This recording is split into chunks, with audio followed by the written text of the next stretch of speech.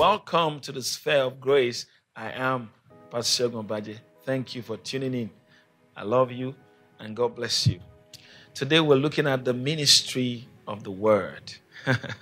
The ministry of the Word of God.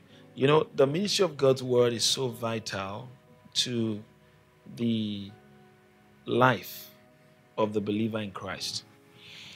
There is no life outside the Word of God in Christ Jesus.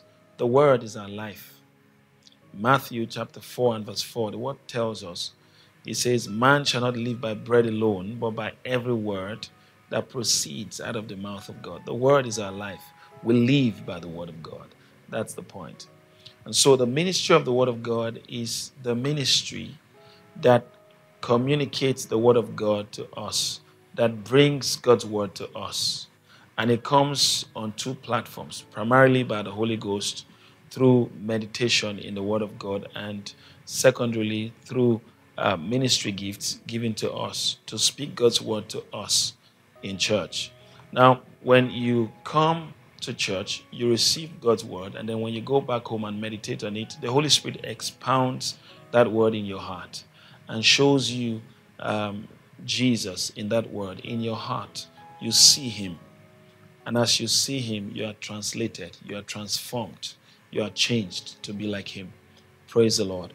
The ministry of God's Word brings the Spirit Word to us, brings the life Word to us, brings the living Word to us. The Word of God that transforms. This is not mere speaking of vain words. This is sharing the substance of God, the substance of Jesus, the Anointed One, with people through utterance. That's what it means. You are sharing life with them. You're bringing them into the reality of who they are in Christ through the spoken word. You're teaching them by the Holy Ghost. Comparing spiritual things with spiritual. You're teaching them by the words that the Holy Ghost teacheth. That means you're bringing the life of God's word to them. You're bringing the spirit of God's word to them. And that is what the ministry of God's word is about. It's not the ministry of condemnation. It's not the ministry of making people feel less than who they are. It's a ministry of glorification. It glorifies people. You know, it brings them to the place of knowing who they are.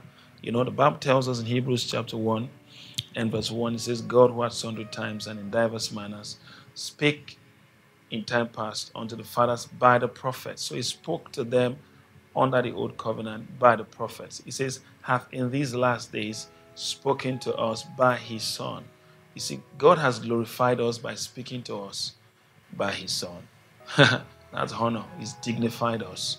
Glory to God. So the New Testament ministry of ministering the Word of God is ministering the life of Jesus, the power of Jesus, the character of Jesus, the thoughts of Jesus to the man in Christ.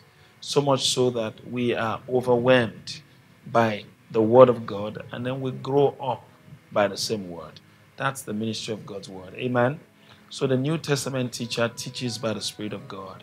He teaches by the energy of God's Spirit, because that's the way God can be unveiled or revealed to people. And God does not want to reveal himself to us on the outside. The New Testament ministry is God revealing himself to us on the inside. God writing his law, his will, his purpose in our hearts, and then we can act it out from within. And we are now doers of the word, not hearers only, because the word of God has been revealed to our spirits. Glory to God. This is the ministry of the word of God in the New Testament. And listen to this, beloved. You know, whatever it is that you have seen in God's word that you will be or become, according to God's word, it's only possible when the word of God is built into your spirit. If God's word is not built into your spirit, you cannot become whatever it is that God has said that you will become. It's God's word in us that transforms us and brings us to the place of standing like Jesus stood when he walked the face of the earth and doing the things that he did by the strength and the energy of the Spirit of God. This is the ministry of God's word, and our existence and living is hinged on the ministry of the Word of God in Christ Jesus. I believe you've been blessed today. So go and receive the ministry of God's Word as you meditate on the Word of God in your closet. And when you go to church, open your heart to receive God's Word, because that's what is making you and building you to look like Jesus, the author and the finisher of our faith. And that is how you fulfill your God-given destiny in Christ Jesus. I believe you've been blessed today. Until I come your way again tomorrow, keep living and basking in the sphere of grace. I love you, and God bless you.